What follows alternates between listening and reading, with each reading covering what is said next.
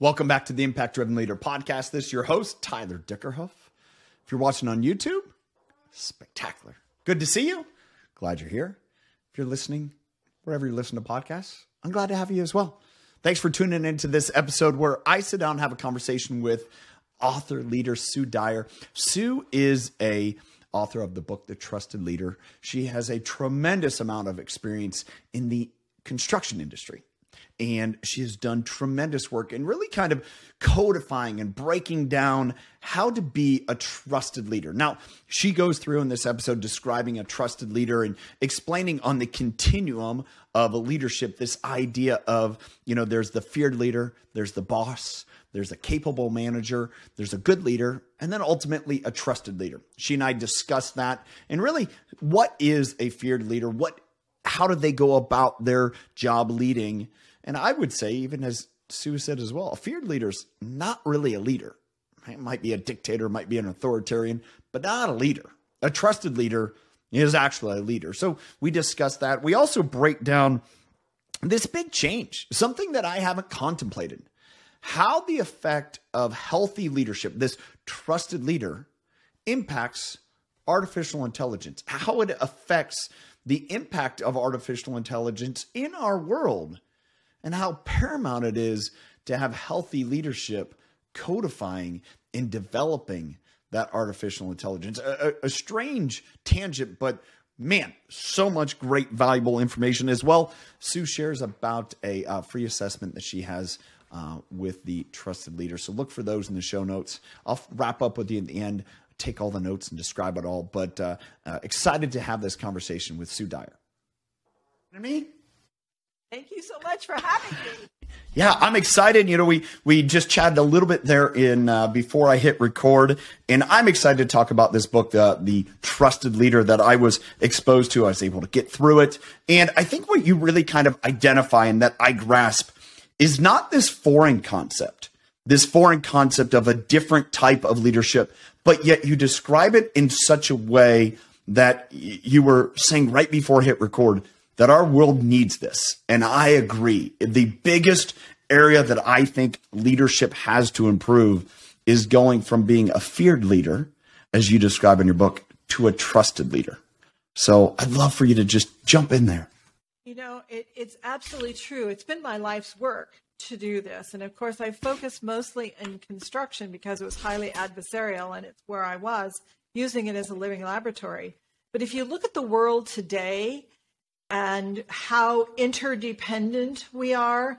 And all you have to do is look at the map of how the COVID virus spread to see visually how interdependent we are. Mm-hmm. And then economically, with all of you can't get a part for this car, you can't finish this, can't plant that, we are interdependent. And in that type of relationship, if you have a high fear relationship, it is a lose-lose situation.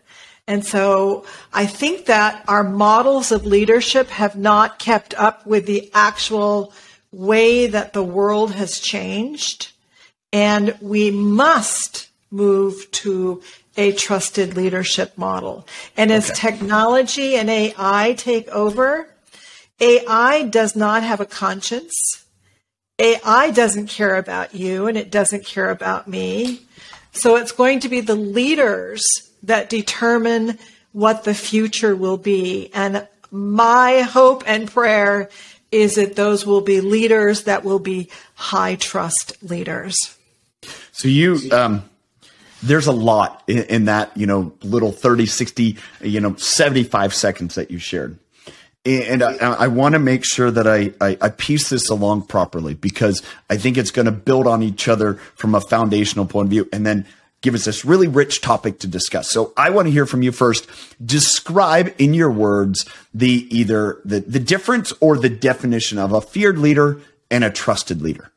Okay. So a feared leader is someone who people are afraid of telling the truth, and they end up creating an atmosphere where punishment is involved if you don't do what you're told. And sometimes it seems obscure, but when you actually ask the people in that group, what's the punishment, they can tell you. And this isn't written in some manual somewhere. So a feared leader is someone who creates this atmosphere of punishment, and they want everyone just to comply.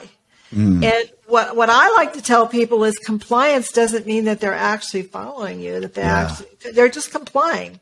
Yeah. But what happens in your business or in your government when everyone's just complying is that when a big problem pops up, people see it, they're smart, they can figure out what to do, but they don't act. No, they're paralyzed. They're taking an order, you didn't give me an order, therefore I'm not acting. And they've been conditioned to that, right? Well, they get punished if they don't do it. Yeah. So they're absolutely conditioned to it. And also communication doesn't flow. Because communication is one of those things that, if I stick my neck out and say my truth, I may get punished. So I'm not going to say anything. Yeah. So I've seen that lead to the destruction of companies, of projects, of teams, of whole organizations over and over. And in construction, that's been our model for over 100 years. Yeah. And we are the only industry that's gone down in productivity points for 50 years.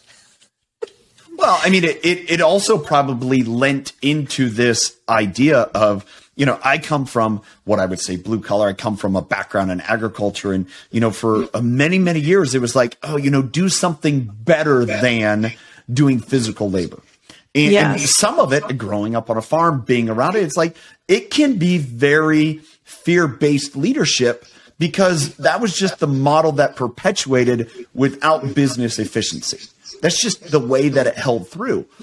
The interesting part there that I want to go back and kind of correlate with, where people are at is a lot of times the feared leader is not actively doing anything today that is calling people out and eliciting fear.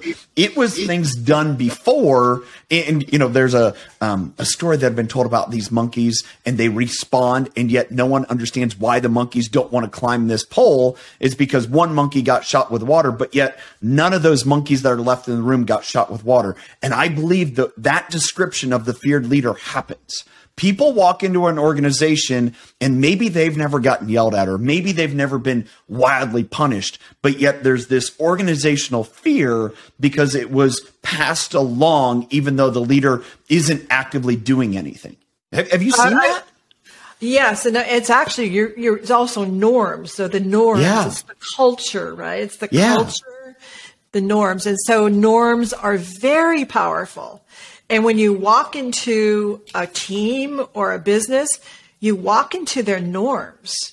And what does norms say? Norms is what is normal behavior in this situation, right? Yeah. So these norms exist, and so people just act to the norms. That's why if you really want to change things, you have to change the values. Yes. So that changes the attitudes, that changes the behaviors.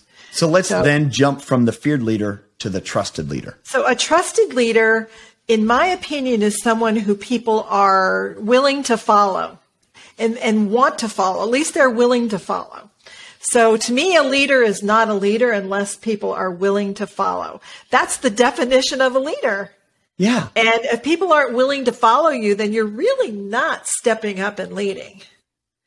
And so in a trusted leader, business or team, I'm there and I feel as though I can trust this person and I trust that they are going to take us somewhere that will be meaningful.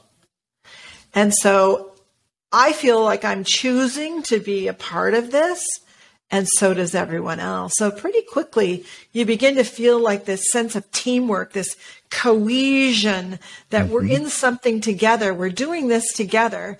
And then that allows us to be committed to our leader, to our mission, to each other, and really to doing whatever it takes. And now you set up the atmosphere that allows for innovation, creativity, breakthroughs to happen. So would you say trust happens in the absence of fear or in spite of fear?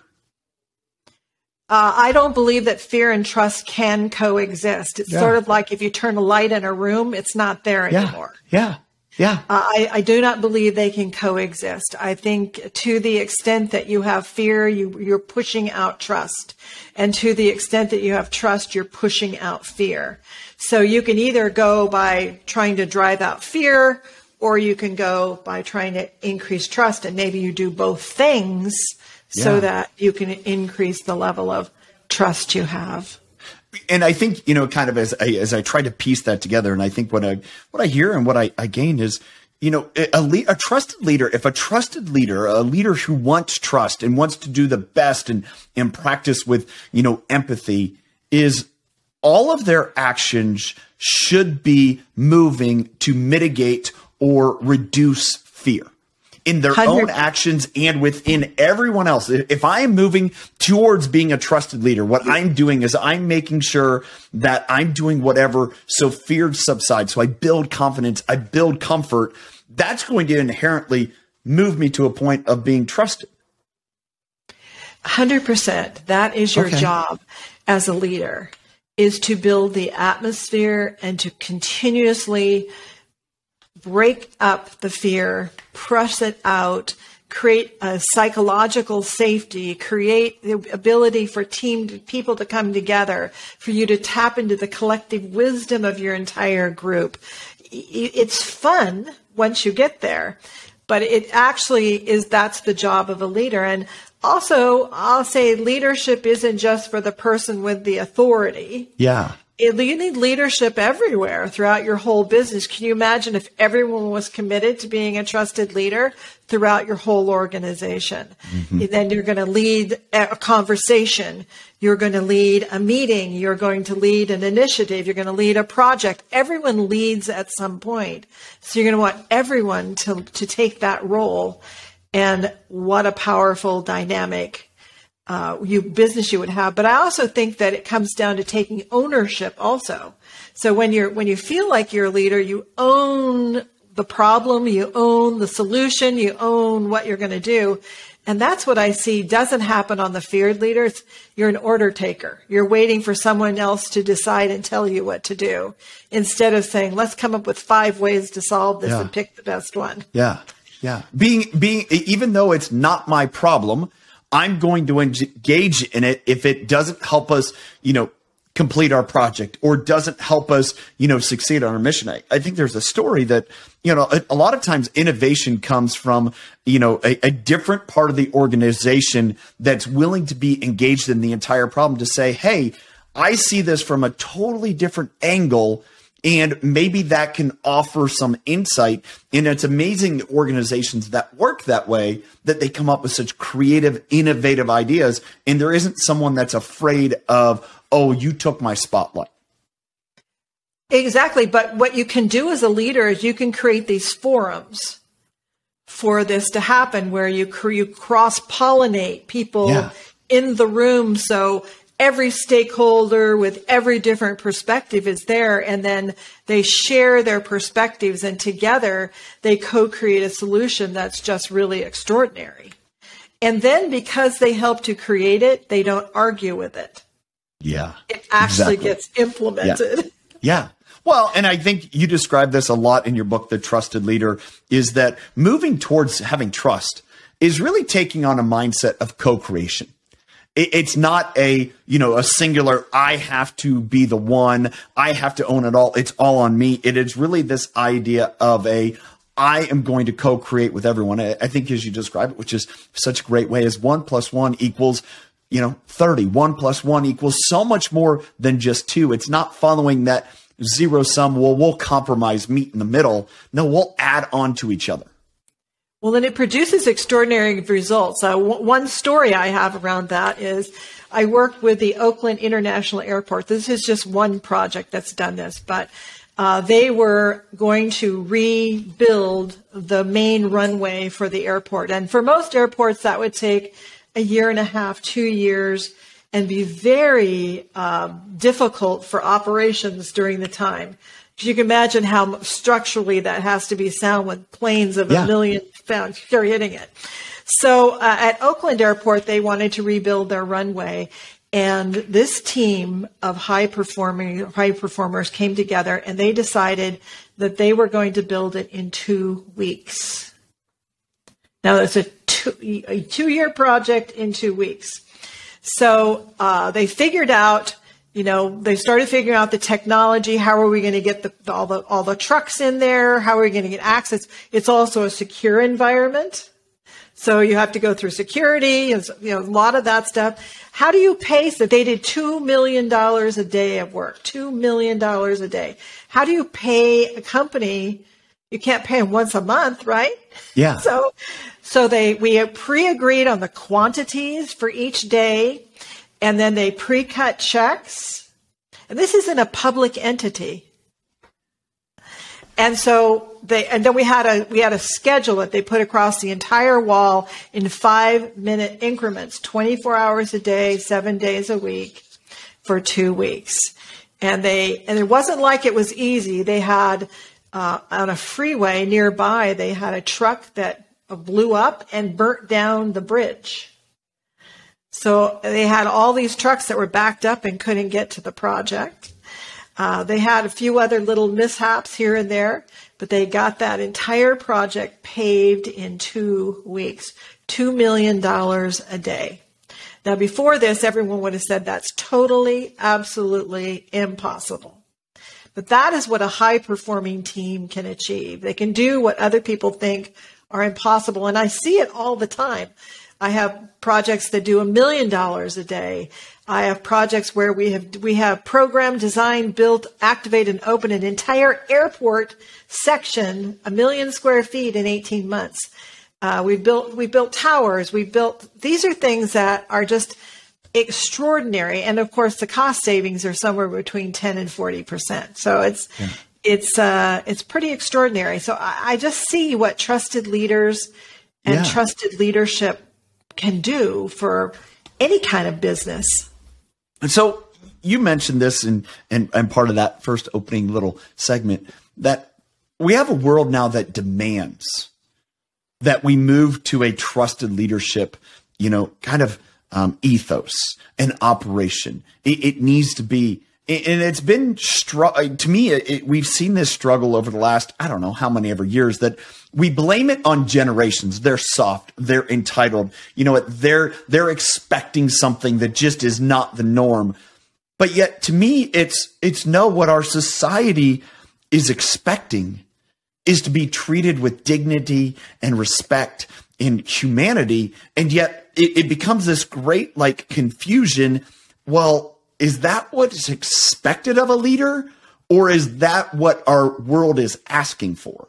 To me, that's that I see this kind of this juxtaposition from a move of a leadership style to now a more up-to-date leadership style that's saying, no, we need to operate differently. How do you see all of that? And you kind of mentioned that earlier, that now our society is demanding that we have a different type of leadership.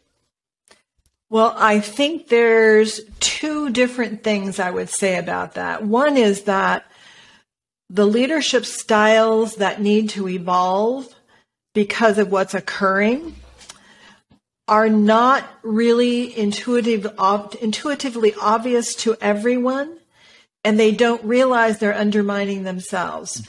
And so they start to be fearful because they see the changes, right? So they begin to become fearful, and then they become more fearful, and so they become more controlling, and it gets to be this vicious cycle. And instead of realizing, no, you need to put down your sword and stop protecting or policing and talk to each other and get to know each other, understand your perspective, understand my perspective. Because when you're interdependent, it's a lose-lose or win-win. And I can't tell you how many business leaders and government leaders are actually negotiating over who's going to lose more. That is still a loss. Mm-hmm. And so I think the world has fundamentally changed. And I don't see, unless all the technology gets turned off, which I don't think it will, and I think we're not that far off from the singularity event, I think that leadership has to evolve to what will be the future. which will be highly interdependent. And in an interdependent relationship, you have to have a high trust relationship. And I just think that's essential. And I still don't think most leaders are seeing that, especially business leaders, because they look at their marketplace and they think, oh, these are my competitors. And okay, they might be, but let's look at a bigger picture. And beyond that and say, even with your competitors, you're interdependent in your industry. Totally. Yeah, you're interdependent with your customers. Yeah. So you just have to look at that. And I just think the world is evolving towards that. It's not going to change. So, and I guess one of the questions I would ask is a trusted leader a healthy leader? And when I describe healthy, it's a leader that's moving towards, being, physically, emotionally, spiritually, relationally healthy, whereas you have a balance of a healthy quotient there. We can break apart what healthy is, but I think you can hopefully understand, those listening can understand, to move towards that healthy. There is no pinnacle, but it's a move towards it. Is a trusted leader healthy, whereas a feared leader, because you described almost this little bit of insecurity there, where a feared leader has this, kind of held in unhealthiness. Maybe that's emotionally, that is a barrier for them to be able to be the trusted leader. Well, for sure, every time any of us, and of course, all of us at some point could become a feared leader, and I'm walking into something brand new. It's a risky deal. We could be feared. But then we need to figure out, do we let the fear decide, or do we let I'm going to just trust. I'm going to trust my people. I'm going to trust what's happening. And I do think that it's a psychological health that has to be there. And none of us are, it's not a black and white thing. Yeah. All of us can be ogres at time, I'm sure, and do things we're not proud of. But I think a healthy mind is important. And I think with a healthy body comes a healthy mind, to the extent that you can. Some people, I know my daughter's disabled, so she does the best she can. But totally. I think it's a matter of trying to be the best that you can be, and being for your people, not for yourself. Yeah. Yeah. Because and to me, that kind of dovetails into the last little segment, is the idea of understanding that I need to be healthy for others in order for the best of them is exempt from artificial intelligence. So there is not this understanding of, I have not seen it. Maybe they're developing it to where AI can read nonverbal language, can understand, hey, what may be actually not beneficial for me may be beneficial for someone else, which is holistically better for all of us. And to me, that's what's interesting in this idea of, yes, I believe we could program AI to get there, but only if the programmer understands and comprehends that. If the programmer does not understand that and thinks that, this idea of artificial intelligence will fix everything, and we're missing out on this real quotient of being a trusted leader and what that all entails, do we run into problems when that AI does not comprehend that? Well, absolutely. AI needs to be programmed by people who are trusting and who care. And I think the other side of it is that AI, to me, needs to serve humanity, not replace humanity. And so that means the decision making, you may get data and you may get information so that you can make a decision point, but that will be up to the trusted leaders to make that for their people, whether it's a government or whether it's a business or a team or a project. I think it's going to be the leaders of the future, just like the leaders of the past, that determine the outcomes of what will happen. Yeah, I think and again, I enjoy the fact that you brought that up, because it's something that I hadn't necessarily comprehended and contemplated and sat down and really digested, this idea that as we see more and more artificial intelligence, as that becomes a key piece and component of every industry, right?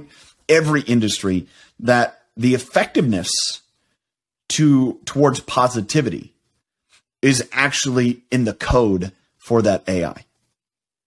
And, that we come to the world that, do we end up having run by machines to where it's a, antagonistic rather than a complementary part of our leadership. I think that's could go very, very deep in that conversation. And there can be unintended consequences. Look at what we already have today. Yeah. In the algorithms that were created for commerce that are now being used in a political arena to give people information of whatever they want. It's not necessarily the truth, and there seems to be no ability to find what is the truth anymore. Yeah. And it was just an unintended consequence of how they wrote the algorithms. Yeah. And so that's just one area. Yeah. It's again, when you think about that and overlay it on this idea of being a trusted leader. And are you doing, to your comment here, are you doing the best for people for the best of people? Serving humanity rather than trying to replace because, I have a better solution. We'd be better off without the, I would say the intricacies of humanity.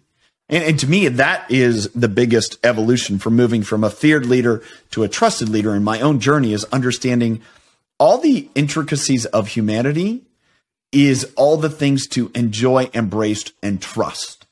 And if you don't accept those intricacies, that's actually where you become very fearful because you're trying to control it for your own viewpoint, your own benefit. And in your business, when you actually run models, and there's 5 different university level research projects that have been done on my models. And it shows that your cost savings or profit is somewhere between 5 to 10% typically. And you save time as well. There's other research that was done that shows that when you enter into a relationship, a business relationship, and you expect to have a high trust relationship, you actually end up earning 2/3 more than you do when you're in a protective mode. Yeah. Just that open relationship, high probability that if in an interaction, in a negotiation, you're trusting, high probability, like 98%, that you're going to get that in return. So you have to think about how you are creating your own outcomes in your business simply by how you are going into it with your mindset. Which is why the book talks about mindset and value. So the mindset is the principles that create the 10 intentions, and then the values, which are 6 partnering values that create a high trust environment or culture. And I believe in a leadership perspective, that's one of the biggest roles of a leader is to identify, live, breathe the values and communicate a vision that is worthwhile to everyone. It's not just what's good for me. It has to be good for the whole, or no one's going to want to follow. No one's going to want to, going back to one of the words that you said earlier, choose to own that, take ownership in order to be innovative and creative towards that solution. Because at some point, you're going to come to a bridge that gets burnt down because of a truck blew up. And what can we do to make sure that we can innovate and be creative through that process to find the solution that's going to allow you to accomplish what no one else thought you could? Yeah. I'm just reading a Harvard Business Review today, and they were talking about research that had been done about leadership. Let me grab it real here and I'll show you. I dog-eared it. You can see. I dog-eared it right here. And it was so interesting because they were talking about how they discovered, this is all about values. And this is really, my model is all about alignment. Mm-hmm. I call it the nozzle effect. Yeah. And they're talking about businesses that were not aligned with their values were 40% less effective. Absolutely. Harvard Business Review on page 41. Yeah. Yeah. And it really, well, and I think this is what's interesting about that is, we go back into that little piece that you said is our world's demanding it.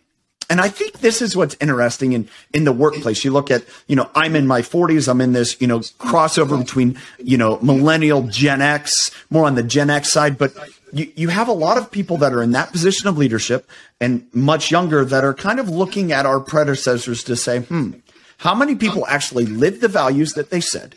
Two, how many of them created values because that was what needed to be done? You just need to plaster those up on the wall. And that means that you're doing the right thing for your customers and your, employees, or the people that chose to say, what do we want to be about?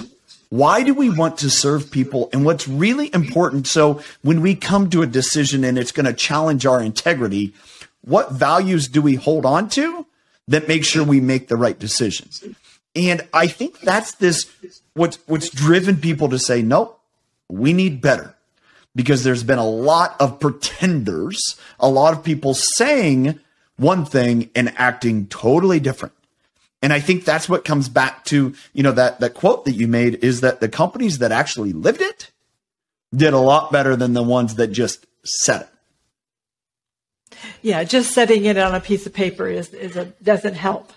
It's got to be aligned with a vision, with a strategy, with a structure, and with your values, which is your culture. And then you've got to attract the people who are in sync with that as well. Yeah, so then you get that kind of alignment, you just blast off. Yeah. It's amazing how it's kind of one of those things that you have to almost live it to appreciate how dynamic it really is. That's probably true. It's probably true. It's interesting too, thinking about generationally. It was interesting because my father graduated from high school in 1942. That was, World War II just starting. He had polio, so he was 4F. So he couldn't be drafted. And people on the street would point at him and laugh at him and say, "What are you doing? My son is at the war. Why aren't you at the war?" And eventually he joined the Merchant Marines and got blown up in the ship 3 times and floated around in the ocean. But, those kind of events like that, I think define generations. Yeah. What are the things that are happening at the time? And I think in our generations now, COVID, I know, is going to affect this younger generation. I already see it happening. But it's those things that technology is allowing us to be closer to each other, connected. There's not the differences that it used to be. Any part in the world seems close to us now. It doesn't seem far away. Plus, there are trade partners. So the world has become our family. Yeah. And if we're not consistent with that in our values, that's not going to be a good thing for the world. Well, I'm not sure if you've read the book. I had the pleasure to interview Jason Dorsey, who wrote Z Economy. And out of his work, he has identified that, and this was pre-COVID, but I think it still stands true now, is that a 15-year-old in the U.S. and Japan have more in common than a 15-year-old and a 50-year-old in the same country. And that's because of this flattening. You talk about the trade partners. And to me, that's one of the great changes that I've seen. I have teenage kids out of, COVID and going forward and talking to their teachers, is that we have kids now that have lost a lot of interpersonal skills. Yes, because they've been behind a screen, or they've been able to turn off the camera. They haven't had to interact. And so those interactions, they're actually at school having to navigate through more than they've ever had to, because now it's front and center. It's not as much the academic principles, it's the interpersonal stuff, which I come back to, this idea of a trusted leader. Man, the interpersonal skills are absolutely what it takes, is the emotional intelligence, not the technical part of it. Yeah. Any of us that's been in business for a while, we know that's true. Yeah. It's 80% that and 20% the technical stuff. Yeah. I know my grandson lived with us, and he is in high school in these 2 years. And before that, he got mono. So for him, it was really 3 years, 4 years he was at home. And yeah, it's completely different. I mean, not really interested in driving, not really interested in going anywhere, not really interested in, it's like, okay, it's get out there. Which again, I think comes back to the evolving leader needs to understand that and not expect different. And understanding that means I need to do whatever to be trusted instead of getting frustrated and choosing a fear model and say, I'm just going to make people compliant. Because as you mentioned earlier, and I've seen in my life, compliance does not yield a positive result. Compliance just keeps you afloat. It does not move your boat faster to your destination.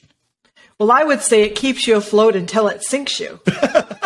Okay, I would agree with you. Yes. It is predictable that it will sink you. Will sink you. Yep. I mean, it's sort of like watching Russia attack Ukraine. You have a trusted leader and you have a feared leader. The result is going to be predictable. Mm-hmm. Yeah, it's just win. And not if, it's just win. Yeah. Yes. Sue, as you had mentioned to me, there's a, you put together a training series for the trusted leader that's coming out in January. I want to have you talk just real quick about that. So that way the listeners to get an idea so they can get prepared for that coming here in 2023.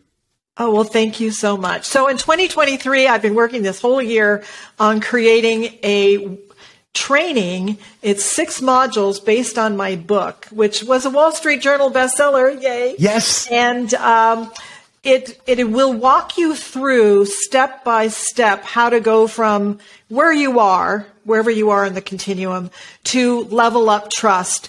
And you will do evaluation of where you are. You'll identify things where you think you can get your best return on investment for leveling up trust. And over the course of the 5 modules, you will have identified 10 things where you think you can get a significant return on investment for increasing trust.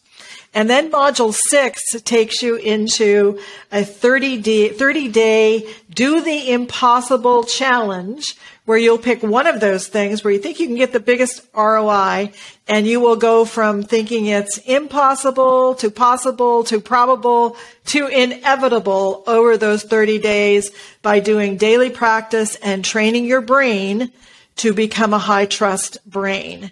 And a lot of it, we have these neuro pathways we've learned over our childhood and adulthood. And so you have to retrain those and create some new neural pathways. Yeah. And so that's really what the training is beginning to help you do. And then you put it into practice to prove to yourself that you can do it now.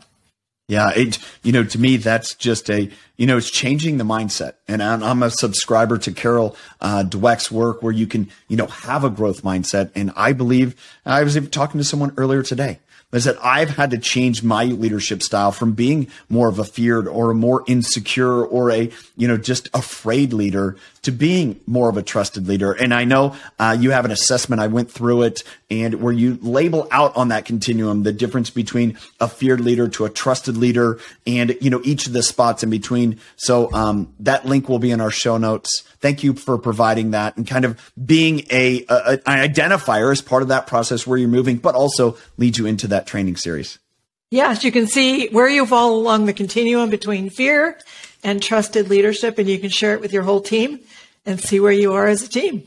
All right. Well, thank you so much, Sue. I appreciate the conversation, you spending time with us. Oh, thank you so much for letting me be here and share my thoughts with you. I appreciate it so much. Yeah.